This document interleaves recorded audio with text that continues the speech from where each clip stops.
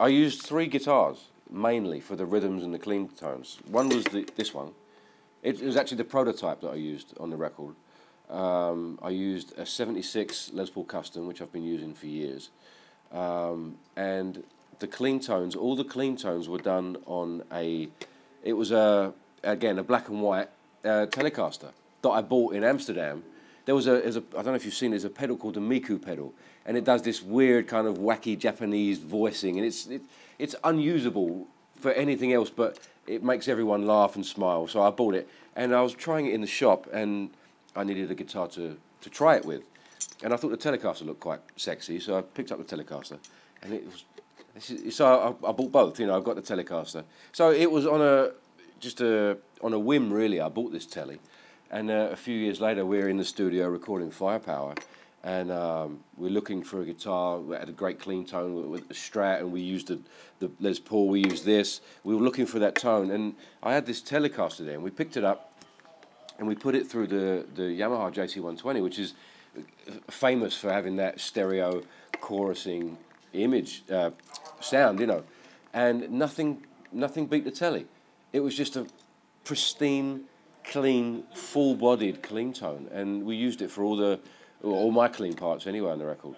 But everything else was done on the prototype V and a Les Paul. And then like any lead parts, I used an old '79 V. I used some old custom guitars. I used a '54 Gold Top. I used a '63 Strat. I used a '61 Strat, just to get, because in my mind, that's where these guitars should be. A lot of people, they buy them, they put them in a vault or in a safe somewhere, and they never get heard. So in my mind, that's where these guitars need to be. They need to be on recordings. We need to experience these guitars either live or on a record. So I tried to get as many different guitars on as I could for the lead parts and the embellishments and stuff like that, really. So it was incredible. It was fun, really, and hearing the different voices of all these guitars from different years, and you could have two guitars from the same year and they sound vastly different, you know. But some of them have that character that's just a bit unique that adds something to the song. From my point of view, between the two records, there was definitely more thought on this one as to what I'm going to say on this one. You know, the first record, I'm there, I'm happy to be there, I'm fortunate to be there, I'm writing with these masters, and I'm learning what I can and putting down what I can, and I'm kind of just happy to be there and, you know, involved in it. This one was a bit more of a, if importance is the right word, this is a bit more important. What's my voice going to be now? This is the second record. What am I going to say on the guitar? If someone puts on this CD or this album, how are they going to tell that it's me speaking through the guitar? So there was more of a conscious effort with that, and it was more of a pulling back in terms of speed and being flashy, more of an emphasis on melody and note choice and phrasing, and just trying to create my own unique fingerprint with those melodies, you know. And I think that fingerprint shines through. The more notes there are, the less space you have for that fingerprint to shine through. And all these guys we spoke about before, Michael Schenker, Zakk Wylde, Randy Rhoads, they were incredible technicians, but they had space and phrasing which allowed that fingerprint to shine through, and you can tell it's them, you know. David Gilmour is another one, Brian May is another one, Jimi Hendrix, you know, they've all got that musical fingerprint. So I was trying to find my own one, and there's millions of players that are in there, you know, in my brain, and I can hear Schenker, I can hear Zakk, I can hear, you know, different parts of everyone, and hopefully it comes out in your own way, you know. So that's what I was striving to achieve on this record, definitely.